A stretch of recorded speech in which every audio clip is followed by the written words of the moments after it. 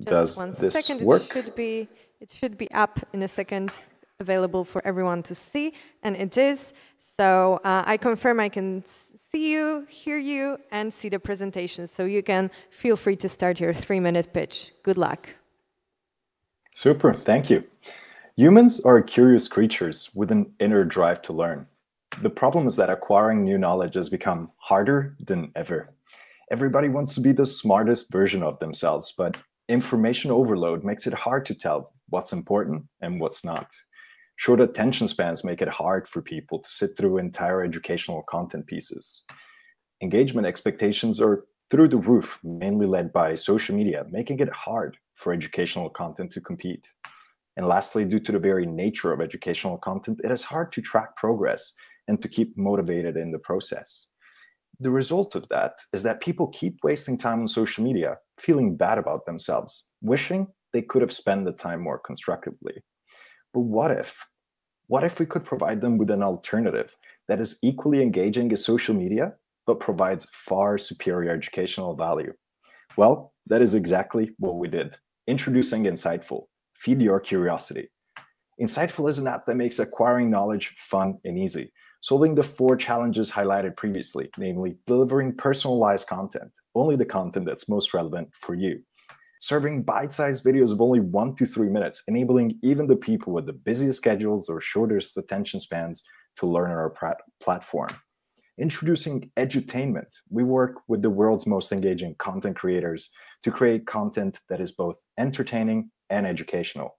And lastly, adding a layer of gamification, enabling people to track their progress, benchmark with their friends, and keep engaging throughout the journey.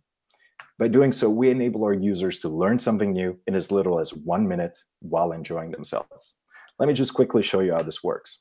So you, the user, come on the platform and choose your area of interest.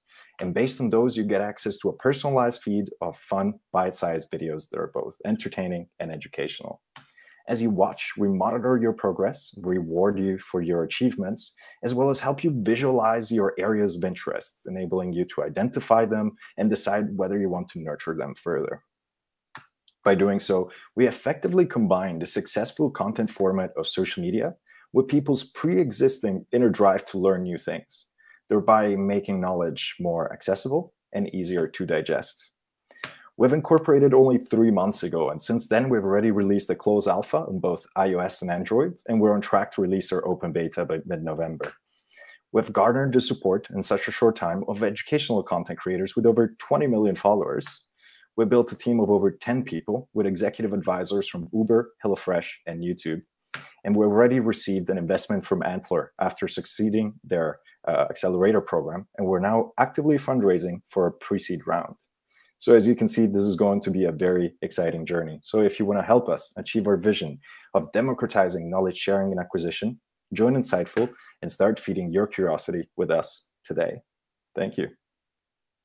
Super. Thank you, Andrea. On time.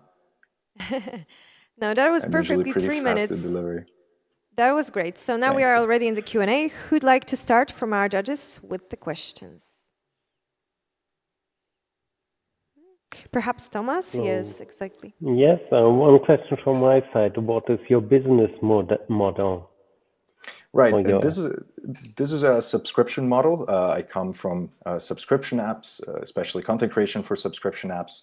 And this is the interesting part. We work with content creators and align our interests with theirs, creating a win-win situation. So of this subscription, of all the subscription revenues, we set aside 30% to create royalties pool, which when we distribute among creators based on what percentage of watch time can be attributed to them versus total platform watch time. By doing so, we encourage them to produce ever fresher, more insightful, more educational content. And also we keep under control the cost of content production, which is, in my previous experience being in charge of the P&L for content creation at several apps, was always a bottleneck, and especially with knowledge, when the content is never ending and cannot really be recycled. You don't watch the same video twice as you do, with a fitness class, for example.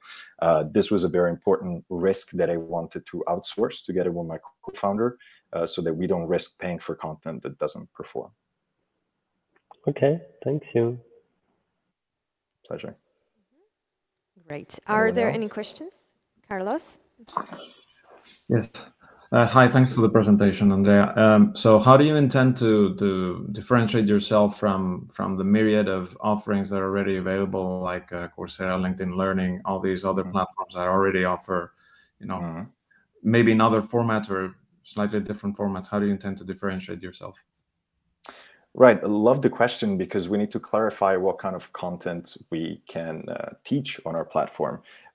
With bite-sized videos, you will not learn how to code in Java. We don't do courses. If you see it as a funnel, we position ourselves much higher into sort of the awareness space rather than the drilling now skills, enabling people to identify their passions and then going on to Coursera to further drilling down.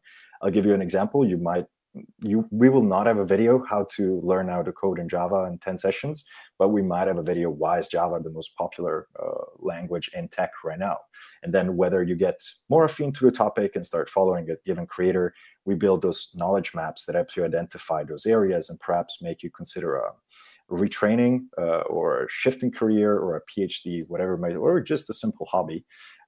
But we're already building partnerships with companies like Skillshare, which are advising us right now. We would more be a lead generation tool for them rather than a competitor. All right, thank you. Hugh, I thought you wanted to ask a question too. If there's time, yeah. And sorry, Andrea, my presentation, thanks. Sorry if you covered this at the start, but I'm really trying to understand what, like, obviously social platforms are trying to develop algorithms for this overall kind of opportunity, more meaningful connections. How do you differ? Like, what is the crux of what this is?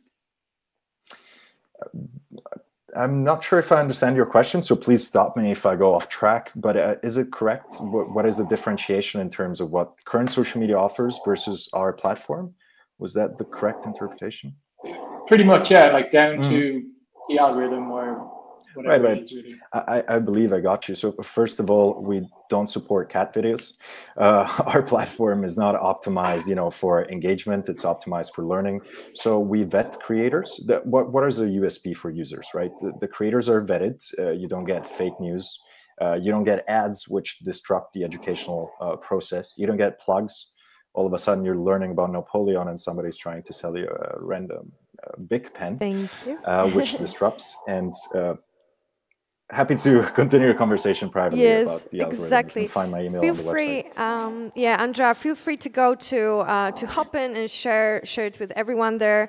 Maybe there are some questions for you waiting. So make sure to log into Hopin and check. And also feel free to explore the